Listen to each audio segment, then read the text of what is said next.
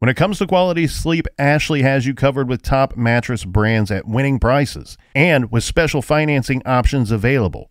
You can snooze now and pay later. Plus, your mattress purchase helps give the gift of better sleep to children in need and U.S. Special Operations Forces. Visit your local Ashley store or shop online today and make every snooze count. Financing is subject to credit approval. See store or ashley.com for details.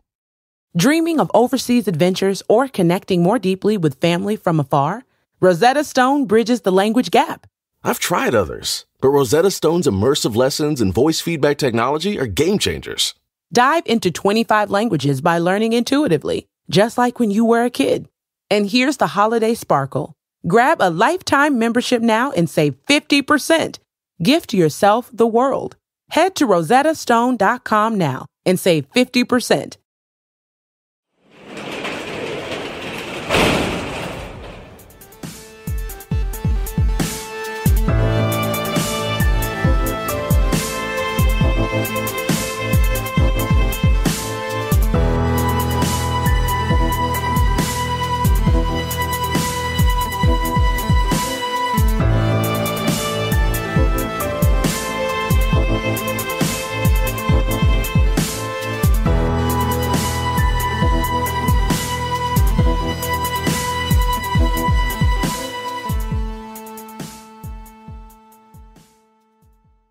Welcome to True Crime Garage. Wherever you are, whatever you are doing, thanks for listening. I'm your host, Nick, and with me, as always, is a man whose backbeat is as big as Liberty DeVito's.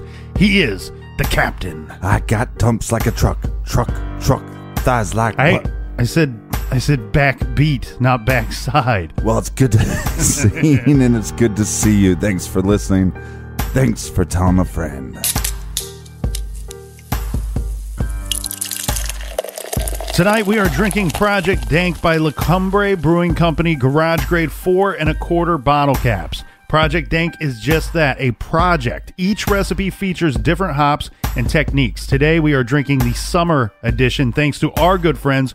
More specifically, let's say hi to Lindsay and Regina, Saskatchewan. And a big shout out to Jennifer in Madisonville, Louisiana. Off to the great state of Georgia, and here's a long-distance cheers to Tiffany Marie in Chatsworth and Amanda in Dawsonville. And a big shout-out to Depop and Kern and Parts Unknown. And last but not least, here's a high five to our friend Jason from West Haven, Connecticut. Thanks, everybody, for helping out with this week's beer run. If you want to help us up and fill up the fridge for next week's show, go to truecrimegarage.com and click on the donate button. Yeah, all the cool kids are doing it. All your friends are donating, so you should too. And that's enough of the business. All right, everybody, gather around, grab a chair, grab a beer. Let's talk some true crime.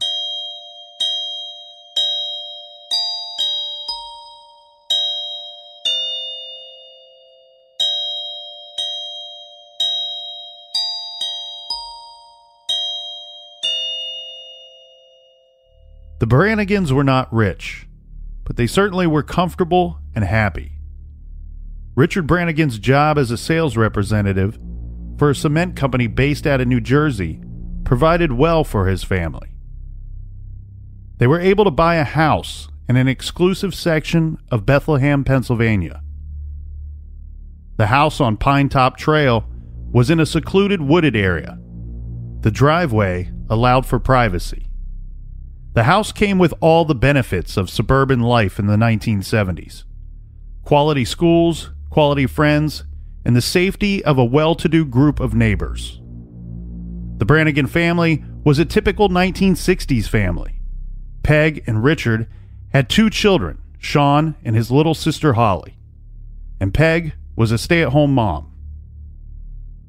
But life can change on a dime, and it did for the Branagans when Peg was diagnosed with leukemia. She fought hard, but ended up losing her battle in November of 1976. Throughout her illness, the family dynamic changed. At 14, Holly started to take over the role of the homemaker. She did her best to keep the family unit moving through everyday life as her mother slipped away. This role she assumed without complaint, and the 3 of them had to pull together to keep moving forward. 3 years after Peg passed, the children had grown. It was 1979. Sean was a freshman at Lehigh University, while Holly was a junior at Freedom High School. Sean was interested in cars, and he worked at Renner's Service Station in Hanover Township. This was a mobile gas station that also serviced vehicles. Holly grew into a respectful, quiet teen. She was an average student and sang alto in the senior choir at school. She was also the manager of the boys' school soccer team.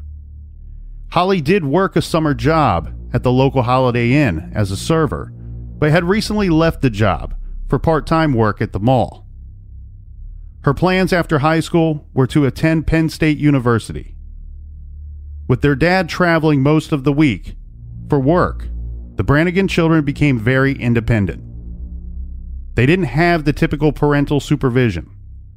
Holly and Sean both lived their own lives.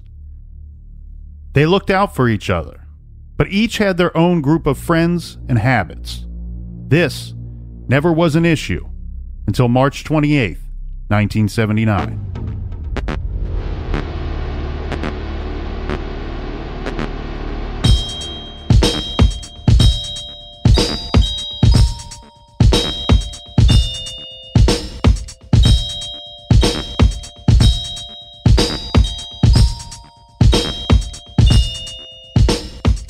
On Wednesday, March 28th, 1979, 17-year-old Holly Branagan attended school and took the bus home as usual. She entered her house and proceeded on with her day just like any other. This meant calling her friends and talking on the phone at length. That day at school, Holly had made plans with friends to go out for pizza. She was going to be picked up at her house at 6 p.m.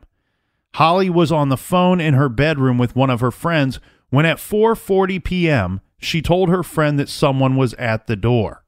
Holly placed the phone on her bed and went to answer the door. The friend would wait a few minutes, listening to the radio playing in the background. A couple of minutes later, Holly picked up the phone in the kitchen and informed her friend that someone was there and she would have to end the call. At 4:45 p.m., Holly called her father's office and asked his secretary, B, if her father had already left for his business trip. B told her he had indeed left the office and was on his way to Atlantic City. At 5 p.m., Holly's friend calls her back. Side note here, there are two versions of this, and it may be important. We can evaluate that later, but some reports state that the phone rang, but no one answered the phone. Mm-hmm. Other reports say that the friend heard a busy signal. At 6 p.m., one of Holly's other friends, this is her friend Sally, arrives to pick her up to go for pizza. The friend knocks on the front door and is greeted by the family dog. The dog's name is Clancy, and the dog, of course, is barking because somebody's knocking on the door. Her friend knocks again, but once again, nobody answers. The friend assumes Holly is either in the shower running late for their plans, or maybe she has changed her plans and was already out of the house. So her friend decides to walk around to the side of the house to a staircase that leads to the kitchen sliding glass door. She stops at the base of the stairs when she, quote, had a bad feeling, end quote. Her feeling caused her not to ascend the stairs. At the same time, as Holly was home after school, Sean, her brother, was at his friend's house. His friend's name is Mark Viola. Yeah, Mark was 18 and Mark lived with his parents at the time. When Mark's mother made dinner that night, she asked Sean if he would like to stay for dinner. And this was an offer that happened regularly, and Sean never turned down this offer. You know how it goes. When you're at a buddy's house and you're a teenager, 18, 19, and his mom's cooking dinner, you stick around, right? You stick around for a couple hours. Well, and his mom just passed away also. And so then, I grew up living with my father. So if anybody offered me food, I took it because you didn't have the mom at home cooking the good meal. The weird thing here, Captain, is not only has his mother passed away, but on this night, his father would be out of town traveling for work. which was not an uncommon occurrence.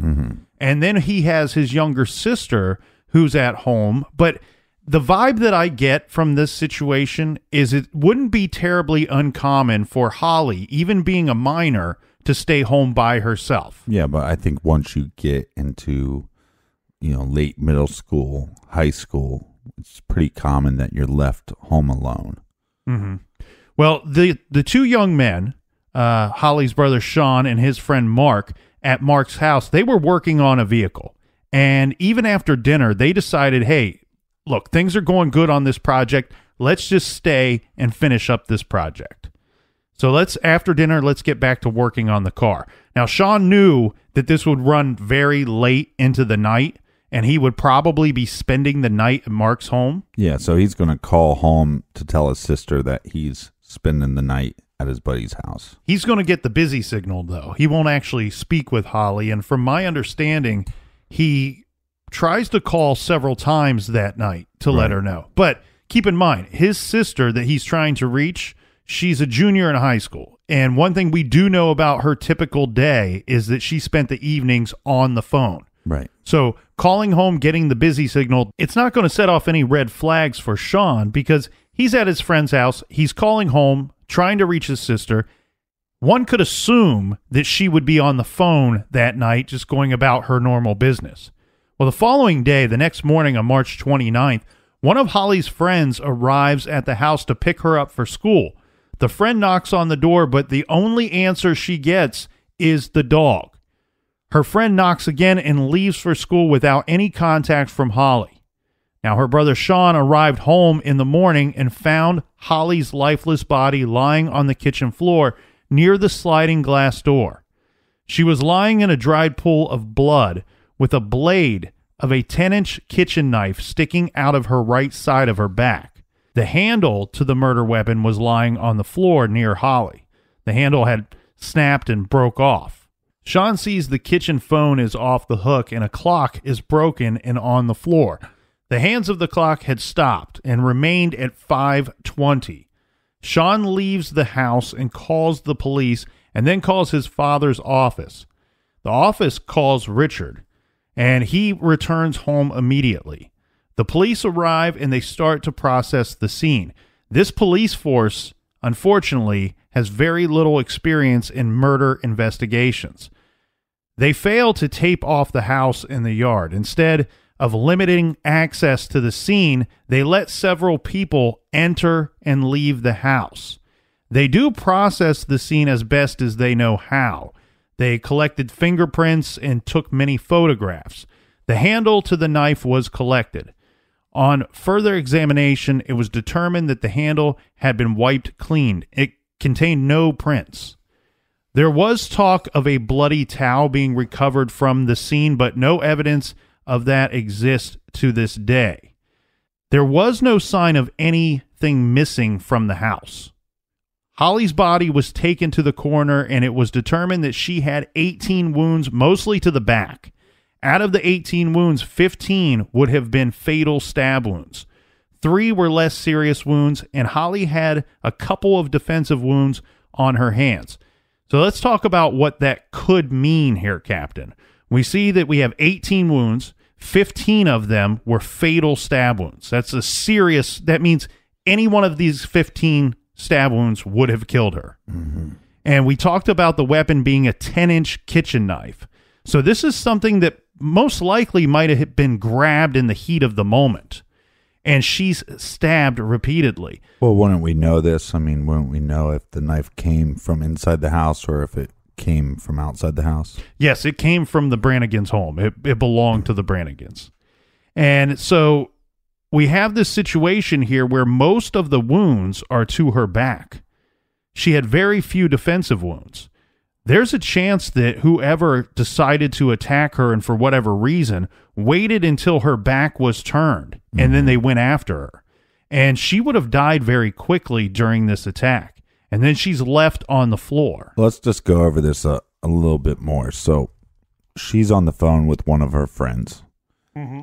And she puts down the phone, says, hey, there's somebody at the door. So she puts the phone down. Right. So we don't know if her friend on the phone if she heard dog barking or not, right? Right. Her friend heard a radio. So when Holly put the phone down, the radio was playing either in the house or inside Holly's room. At that time, she was on the phone in her room. Right. Okay, so when she put the phone down, her friend could hear the music that was playing on the radio. So she couldn't in the hear background. Right. She never. I couldn't find any reports of her saying that she heard the dog barking. Looking at the layout of the house, there could have been a decent amount of distance between Holly's room and the front door. Yeah. And so with the radio being on, even, I have a couple dogs and they bark regardless. They bark whether it's somebody they know or somebody they don't know, if somebody knocks on the door. Mm-hmm. So given the distance between her room and the front door and the added fact that the radio's on, that could have drowned out the noise of the dog. I would assume the dog was barking at that time. So then she goes and answers the door. Holly goes and answers the door. Correct. She then gets back on the phone in the kitchen. Not immediately. Not immediately. Yes. Some time passes, a few minutes. Several minutes pass, and then it's believed that she picked up the phone in the kitchen and says to her friend, hey, somebody's here. I'll have to call you back. It almost seems like Holly doesn't know this individual, because if it was somebody that was common to her and her friend, she would say, hey, Jake is here. Well, that's the tricky thing. And that is what the investigators were hoping to find out. Now, the weird thing here, though, is think about that sequence of events. So she puts down the phone, goes and answers the door, and her friend remains on the phone for several minutes before Holly returns to the phone, regardless if it's the phone in her bedroom or in the kitchen, regardless of what phone. Several minutes pass right before Holly then says, hey, I'm going to have to call you back. Somebody's here. What that tells me is two things. When she answered the door, Can we agree that there's a chance if it was somebody she didn't know, she might not answer the door? I'm not saying it's 100%, but there could be a small chance that, hey, I don't recognize this person. I'm home alone. I'm just not going to answer the door. Right. That's a possibility. That's a possibility. So I think that leans to the point of either she knew the person or at least the person seemed to be non-threatening. There was no obvious signs of a threat. She willingly opens up the door, engages in some kind of conversation with this individual, to the point of this person may have been unexpected. I think if it was somebody that was either expected or somebody that she knew very well, she might know immediately, hey, I'm going to talk to this person or welcome them in, and then tell her friend almost immediately, hey, so-and-so's here. I'm going to have to call you back. Right. But what happens instead is several minutes pass. It's almost like when she answered the door and saw this person and then engaged in conversation with them, she did not know from the get-go that this was going to turn into a longer conversation, a longer visit than expected. And then, so there's two things. One, she doesn't know this individual, so that's why she's telling her friend, someone, quote-unquote, someone. Mm-hmm. Or she knows this individual. It's maybe a guy that she's seeing on the side and that she's not telling her friends about, because that happens. Mm-hmm. And so when she goes to tell her friend, hey, she could have been sitting there at the door flirting with this guy we don't know. And she gets back on the phone and tells her friend, somebody's here, because I can't tell you who is here. So either or, in my mind. The tricky thing becomes, then she hangs up the phone and she calls her father's work to find out if he's left on his trip yet. Right. So one, it could be junior in high school, has a guy come over, wants to make sure her father left, on his trip. Mm-hmm. And so we can sit here and hang out, have the house to ourselves. Worst case scenario, my brother comes home, but that's not a big deal, right? Right. Or it's, I want to see if my father left because this guy's asking about my father. Or I need to speak to my father for some reason. I lean towards towards the side of she was looking to speak with her father. With knowing how often he traveled for work, I think that it wouldn't be tough for her to put together plans. If she had plans of hanging out and doing things maybe that her father wouldn't approve of, I don't think it would have been very hard in a single parent home with a father that's traveling often for work. Right. So more to me, I feel like this is almost like she needed to get a hold of her father for some reason. And this reason was unexpected. Whatever came up. It just came up. And she's trying to get a hold of her father. You know, back in the day, well before cell phones, you have to call the office to try to get a hold of dad. Well, here's where it gets a little more tricky. Because did this individual know her father and say, hey, I'm here to see your father? So she calls and says, hey, hey, has my dad left yet? You know, she might not have went into details of, because there's somebody at the house to see him. Or did this person not know her father and it was just a ruse to get into the house? Right. You know what I mean? Like, hey, I'm here to see your father. Because if I use that as a ruse, well, my father's not here. So, you know what I mean? Like, it's kind of like if somebody asks you, is your parents home? You're always supposed to say yes. If they called on the phone back in the 80s, that was the thing. Like, people would call and be like, are your parents at home? Right. And you're supposed to say yes, even if they're not, like, but they're in the shower or whatever, right? So, but what a great ruse to get inside the house. You know, hey, I'm here to see your father. Right. Oh, well, he's not here. Well, where is he at? And that, to me, that makes a little bit of sense because, like you said, she would know her father's travel arrangements a little bit since he's traveling so much, and he's traveling on a school night, right? But it seems like she almost called the office to say, hey, is he available to talk, or is he coming back? So again, but that's where it becomes tricky because was it just a ruse to get in the house, or did this individual actually know her father?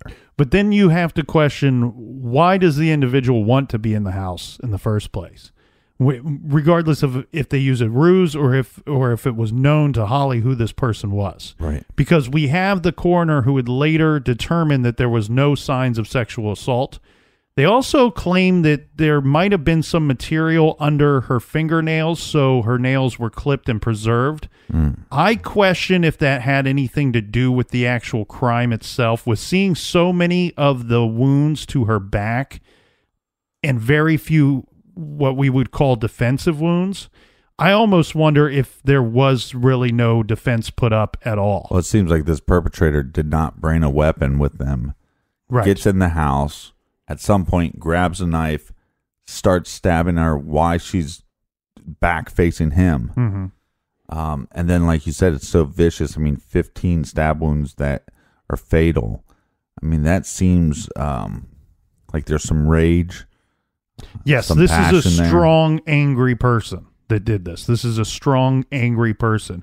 So, yeah, keep that in mind. That's what I think we're dealing with here. I think we're dealing with somebody that might have been welcomed into the home for some reason, that showed up to the house didn't intend to kill her because maybe they did. Well, they could have, but not bringing a murder weapon to a murder scene usually suggests that they weren't planning to kill the individual. Yeah, but if you knew this family pretty well and that you knew that she's going to be home alone, father's going to be out on a trip, all I have to do is get into the house and get to the kitchen. Again, no signs of sexual assault, and the thought is that nothing had been stolen from the house.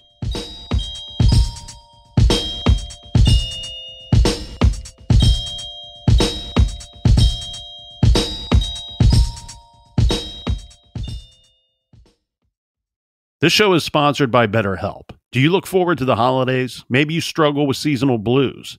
This time of year can be a lot, and it's natural to feel some sadness or even anxiety about it. But adding something new and positive to your life can counteract some of those feelings. Therapy can be a bright spot, something to look forward to make you feel grounded, and to give you the tools to manage everything going on. If you're thinking of starting therapy, give BetterHelp a try. It's entirely online, designed to be convenient, flexible, and suited to your schedule. Just fill out a brief questionnaire to get matched with a licensed therapist and switch therapists at any time for no additional charge. Find your bright spot this season with BetterHelp. Visit BetterHelp.com/garage today to get 10% off your first month. That's BetterHelp, HELP.com/garage. Rosetta Stone is the language learning program with a lasting impact. I've been using their app to learn French, and it's not just about memorizing words, but actually having real conversations. And it's not just French. They offer 25 languages. Right now, Rosetta Stone has an awesome holiday deal, 50% off their lifetime membership. Every language, unlimited access forever. For anyone keen on diving deep into a new language, check out rosettastone.com. It's a game changer. At Consumer Cellular, you get the same exact coverage as the largest carriers, but for up to half the cost. Same thing, up to half the cost.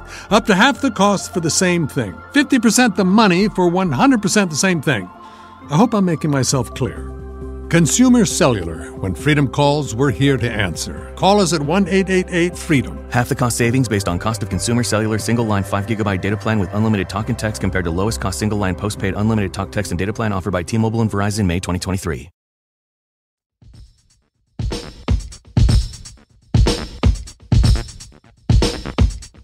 All right, cheers, me mateys. Cheers, Captain. All right, so I have a couple questions. So at 4:40, she's talking to her friend. She tells the friend, hey, somebody's at my door. Mm-hmm. At 4:45, according to the secretary, Holly then calls her father's work to see if he's left yet on the business trip. Then we have this broken clock at 5:20.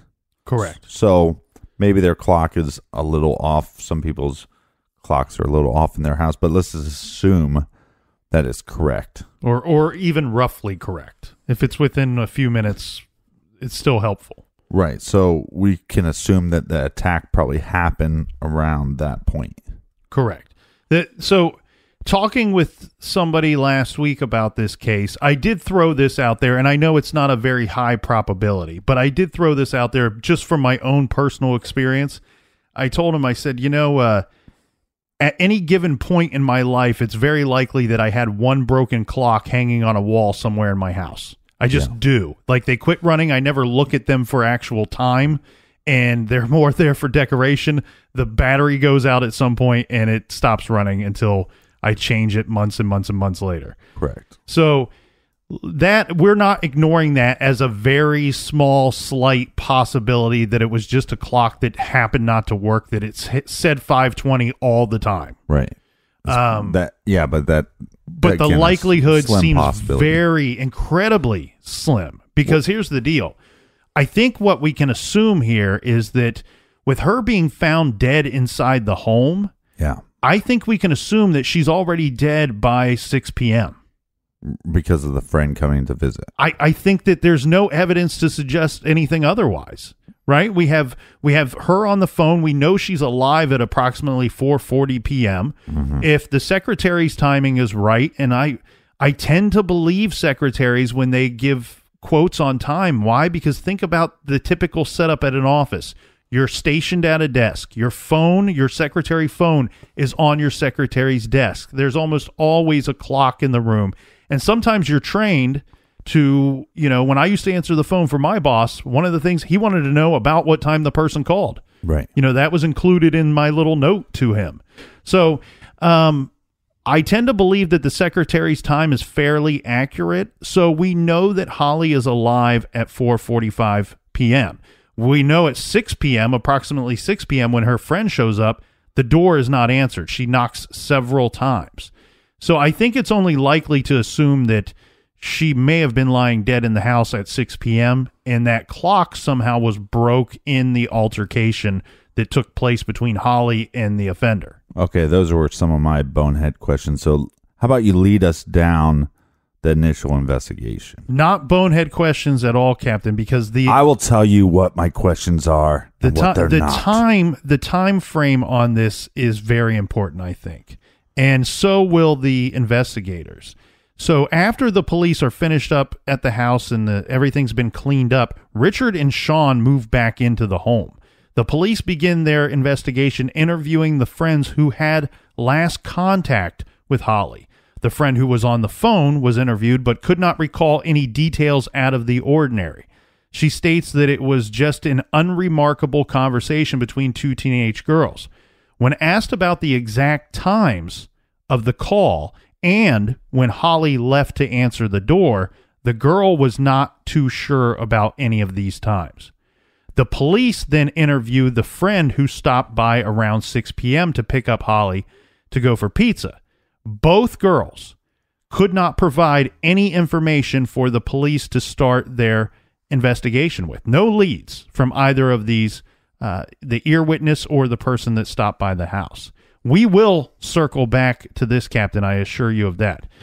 So the police then decide to widen their investigation. Sean, Holly's brother, and his friend Mark, well, they fall under suspicion, but very quickly their alibi checks out and was confirmed. Also, not only their alibis, but one, it's weird that you'd ring the door, and you can kind of rule out the father, because why would the father show up?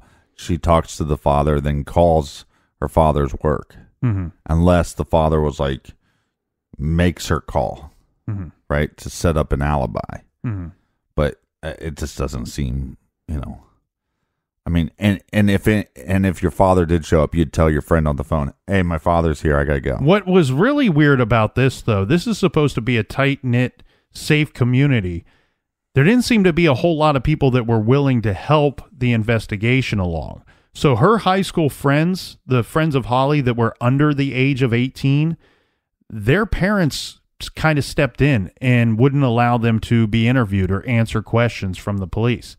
The high school friends that were over the age of 18, a lot of times attorneys were hired, and they refused to be interviewed as well. That's shady. Very shady. So the police now hit a serious dead end. Not much evidence at the scene, no fingerprints, and no one to interview to provide any leads. So the police decide to request the help of the amazing Kreskin. George Kreskin is a mentalist. He is known for hypnotizing people to pull details from their memory that they could not do with normal recall. In this case, he hypnotized the friend who was on the phone with Holly when the murderer, or when someone, had arrived at the door. He was able to hypnotize her and have her identify the songs that were playing in the background while Holly went and answered the door.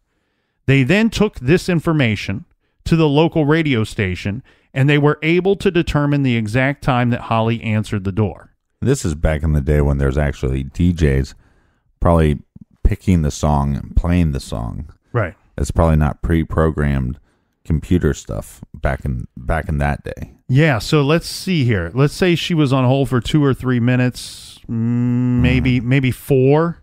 So I'm guessing the way that they're determining this is the sequence of the songs that she heard. Like, okay, Yes. I heard this, and then maybe the start of this song. And they take it to the station. They say, well, that occurred around 4:40 p.m. on that Wednesday, which is very interesting. And it's actually a very creative way to try to get this time frame, because the way we're reporting this, Captain, it's not so much a mystery to you and I, because we know the facts later, afterwards. Right. The initial investigation... They're the ones that gave us the facts. Yeah, but the initial investigation, what they get from that person on the phone, they don't have any times. They have no times to go off of. It was sometime in the afternoon. I think she originally told the police that it was sometime between 4 and 5 p.m. that they were on the phone. And that's as much as they had. Right. So they were able to really narrow this down. Instead of having a 60-minute window or even a little more beyond that, they're really able to nail this down to, hey, at about 4:40 p.m. is when somebody knocked on the door. So very key piece of information to know what time that phone call took place and what time it is believed that somebody had arrived at the door. The other thing here too, Captain, the investigation, what they're working with is they're seeing a scene where somebody took the time to clean the scene. Somebody took the time to wipe fingerprints off of the handle of the knife and off of other locations in the house. So police start working with a theory here that there was a very good chance that at 6 o'clock, when Sally arrived to pick Holly up for pizza, that either the murderer was still on the scene or had just left and was in the immediate area. Right. This is why when she had that gut feeling that something was wrong, Sally may have saved herself from an encounter with the murderer. Now, with no leads, the investigation stalls. and Sean, her brother, started spreading rumors. On May 10th, 1980, the mayor of Bethlehem, Pennsylvania, declared it Holly Branagan Reward Fund Day. They set up a hotline for donations, and Holly's high school performed a play with the proceeds going to the reward fund. They collected over $5,000. The lack of progress in the investigation really upset her brother Sean. He started to spread a rumor that he and the police knew who had killed Holly. Yeah, it's not a bad tactic. Well, and he also starts telling people that not only do they know who did it, but the police were getting ready to make an arrest. Yeah. His father, Richard, warned him that this kind of talk might upset the murderer and make Sean a possible target. Sean didn't seem to care. He continued to spread these rumors to everyone that was willing to listen. It's kind of a weird thing for the father to say. Well, I don't think so. I think he's been a victim once. He's worried about something could happen to his son. Right. So Sean is a sophomore at college, and on September 9th, 1979, there was an explosion at the Renner service station where he worked. At 9:30 a.m., as part of a regular cleanup routine, Sean and his friend Mark were scrubbing the floor with 2 cups of gasoline to loosen the grease off of the floor. The boys were scrubbing prior to using a power washer to wash away the grime. Mark walked out as a customer had pulled up to get gasoline. The doors to this area were shut when the explosion occurred inside the service station, with Sean still inside. Mark ran to the doors, but the flames were too great for him to enter. He went around to the side and he found Sean climbing out of the window. Sean was still on fire and had been burned over most of his body. Mark put out the flames and comforted Sean until medical help could arrive. Sean begged Mark not to leave him during this time. The ambulance arrived and transported Sean to the hospital. He was unable to talk, but the police wanted to interview Sean about his sister's murder in case he had a deathbed confession to give. They asked Sean yes and no questions that he responded to by moving his head. He was asked if he had killed Holly or if he knew who killed Holly. He signaled no to both questions. Sean would die from his injuries the following day. Now, Richard, his father, had lost his whole entire family. Right. An investigation into Sean's accident was conducted by the state fire marshal. It was concluded that the power washer had a faulty switch, which caused an electrical arc to ignite the gasoline fumes. Richard would go to his grave believing that Sean was murdered by someone involved in Holly's death. He believed the rumor Sean was spreading made the murderer frightened enough to kill Sean. This belief was deepened in Richard's mind when the owner of the power washer was found dead under suspicious circumstances 6 years after Sean's death. There's a lot to unpack here.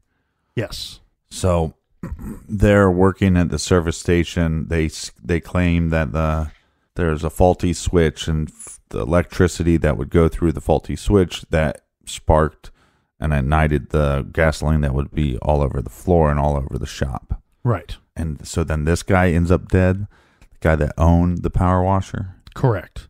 Okay. But how did he die? Well, let's go through that real quick, and then we can circle back. Yeah, there's a lot of death here. Okay, so the power washer that caused the explosion that killed Sean was borrowed from a restaurant, from a business a few doors down from the Renner's service station. The owner of this place, and it's called the King Chef, lent the power washer to Renner's service station. On August 12th, 1985, Tony Soriano, the owner of the King Chef restaurant, was found dead in his car. 2 people on their way to go fishing passed his car, which was still running, and discovered his body. On the initial exam, there was trauma to the back of Soriano's head. This led people to believe that he was murdered, but during the autopsy, it was discovered that Mr. Soriano had strychnine in his system. And after this discovery, the coroner ruled his death a suicide. adding to the rumors of. Explain strychnine. So it's highly poisonous. Okay. If you take it, you're going to die. Okay. Don't ever take that. So strychnine. Don't take it. Right. So, but this is just one of these weird things here. I think this is a weird coincidence. His death was ruled a suicide. Okay. And Sean's death was ruled an accident.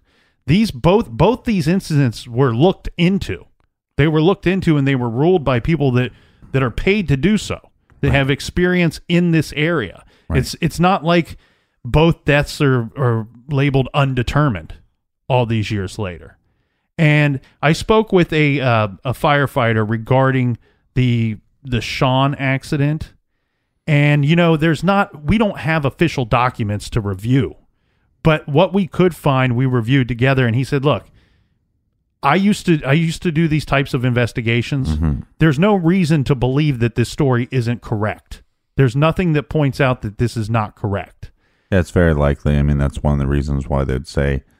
I mean, you can have static electricity off your clothes could start a huge fire in a gas station, or your cell phone usage can start a fire. So a faulty switch on a power washer definitely could start a fire. Well, and I tell you what, we have so much experience with gas and we use it daily. I think that a lot of people take it for granted how dangerous and how flammable gas can be. Yeah, some people have more gas than others. Well, the thing is, though, I think people forget how explosive gas can be given the right circumstances. And if this is exactly how it went down, the way we just told this, it seems almost like, I mean, forgive me for saying so, you're playing with fire here. Right. Well, also, if you're cleaning inside, they said he's inside the service station. If they're using gasoline to be cleaning things inside the service station, then you're also having all those fumes that they're not going anywhere. Right. Those places weren't properly ventilated back in the day. No, and I would guess that normal protocol and procedure would be when cleaning with gas to open up and vent out the place. They may have simply just turned on this power washer too quickly, thus causing some kind of spark that ignites into this explosion.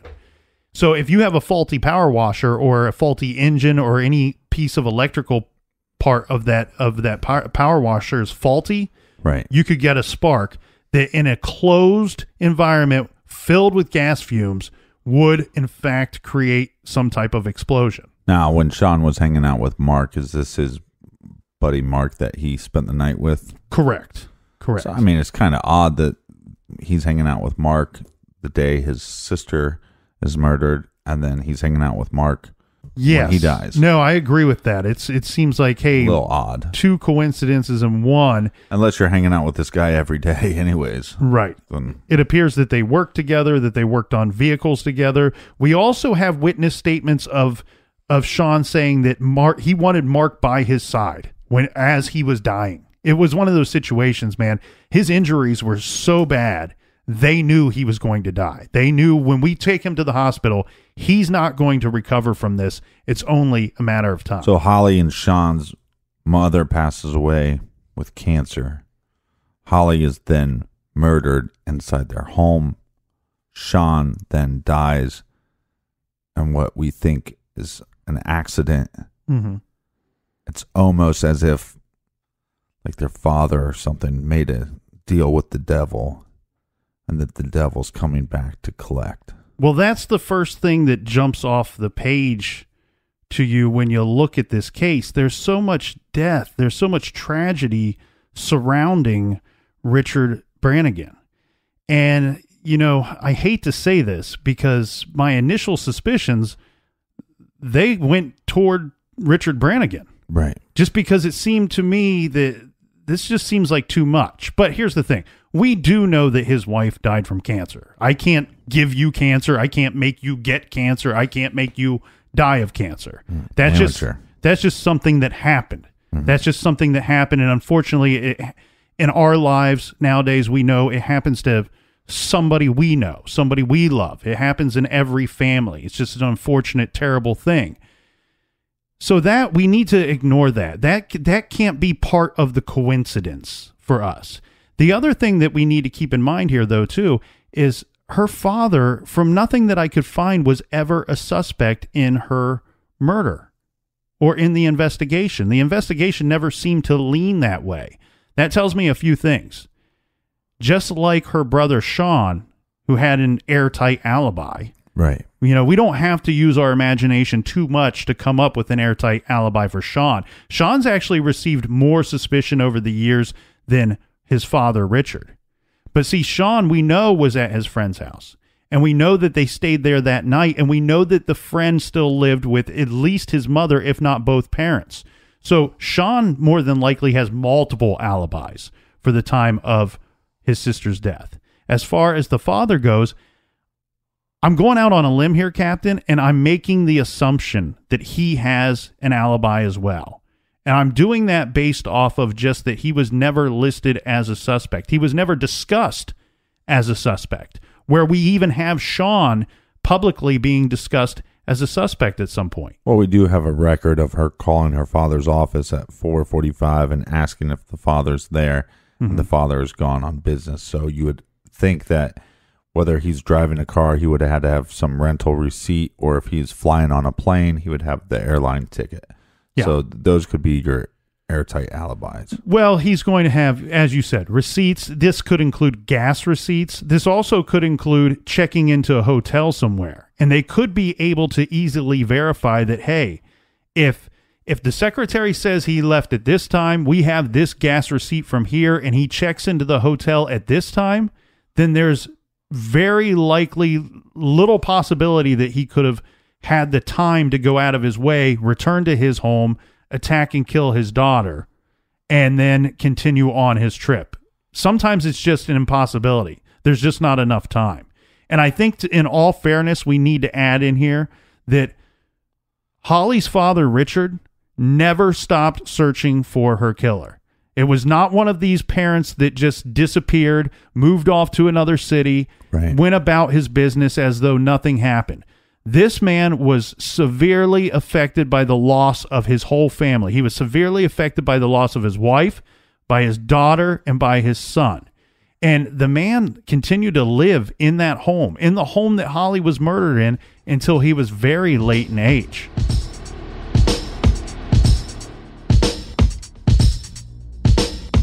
All right, thanks for listening. Thanks for telling a friend. Make sure you get your Feeling Fami shirt at the discounted price of $19.99 in honor of Fami Malik passing.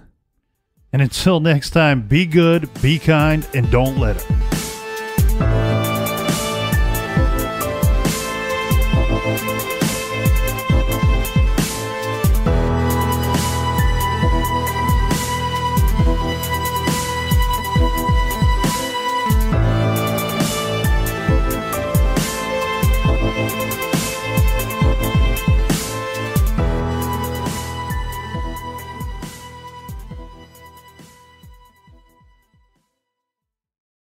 You can live out your MasterChef dreams when you find a professional on Angie to tackle your dream kitchen remodel.